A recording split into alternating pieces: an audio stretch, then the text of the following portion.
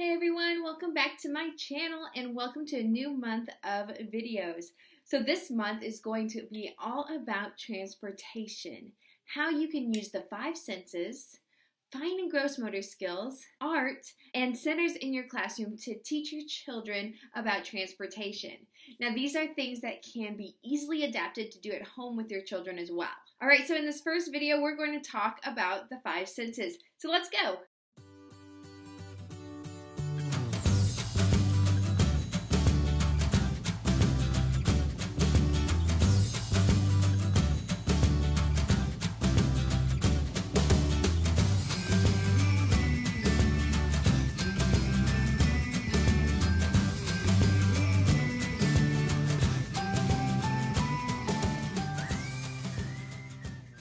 Okay, so starting with the sense of taste, a fun idea for snack time would be to get some graham crackers with icing on top and then get some Hot Wheel cars, but make sure that the wheels have some tread on them and maybe clean the car first and make some tire tracks in the icing before you give them the snack. Another fun thing is to give them some car wheels, which would be Oreo cookies.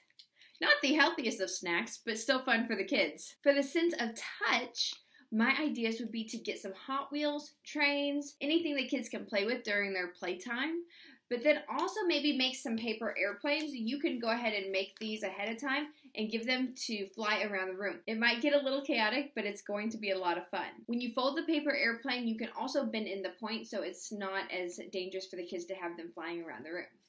The kids love throwing paper airplanes.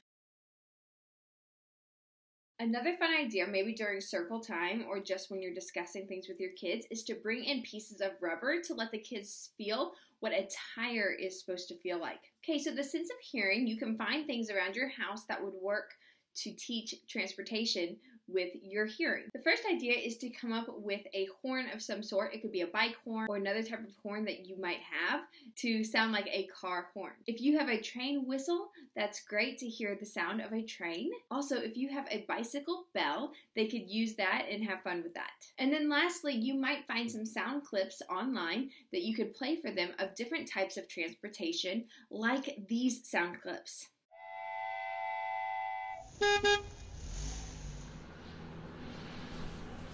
For the sense of sight, you can get pictures online of vehicles to show your kids. You could also bring magazines and allow the children to flip through the magazine to find pictures of transportation.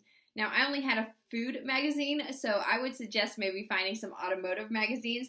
This is not chock full of transportation ideas, but if you have any other types of magazines around, they typically have cars in them, or maybe some ads that have cars, and some automotive or mechanic magazine might have some other types of transportation. A lot of times you can get magazines from friends or your neighbors that they might not want anymore, or old magazines you can find at a resale or half-price bookshop. Hey guys, so for the sense of sight, I forgot to give you the idea of going for a walk. If you can get out of the school or out of your house and go for a walk and look and listen for different types of transportation that you have around you. The kids will love getting outside, and also it's a great source for finding ways of transportation to show the kids. For sense of smell, I just have one idea, but it is to get some car air fresheners to bring to the classroom to let the children smell. Maybe different varieties and different smells. Let them smell air fresheners. Those are my ideas of how you can use the five senses to teach preschoolers about transportation.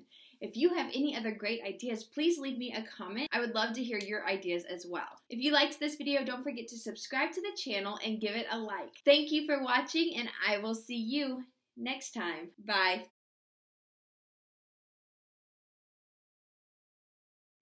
How you can use the five senses, fine and gross motor skills, art, and